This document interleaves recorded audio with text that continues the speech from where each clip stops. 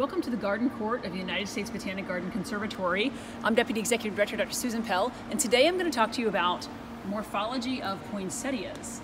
Poinsettias are native to Mexico. These are actually woody plants. They're shrubs, in fact, that can grow about 10 to 15 feet in height, but we, of course, grow them mostly as annual plants to put on display during the holiday season. And you can see there's tons of different varieties here. In fact, there are well over 100 different cultivars of poinsettias. If we take a closer look at these, we can see these beautiful white or red or yellow leaf-like structures. Many people think of these as the petals of the flower, but in fact these are bracts, or basically leaf-like structures that are associated with the inflorescence or the cluster of flowers. And if we zoom in here, we can see some of those flowers.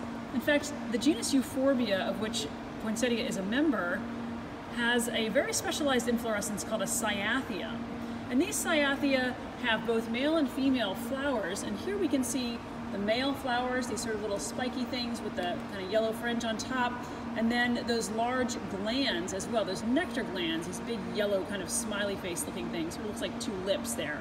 You can see the male flowers in this one, and if we come over to a different poinsettia, we can see some of the female flowers. So this one, the male flowers are done, they've passed, and now we can see these female flowers. Here's one here emerging from the cyatheum. You can also see that those nectar glands are excreting a little bit of nectar, the hopeful attraction of a pollinator.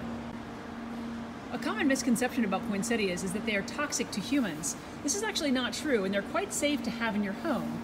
You may want to keep them away from puppies and kittens because animals who eat the leaves or bracts of poinsettias may develop some stomach problems. They'll probably just throw up the leaves and then be fine and not eat them again.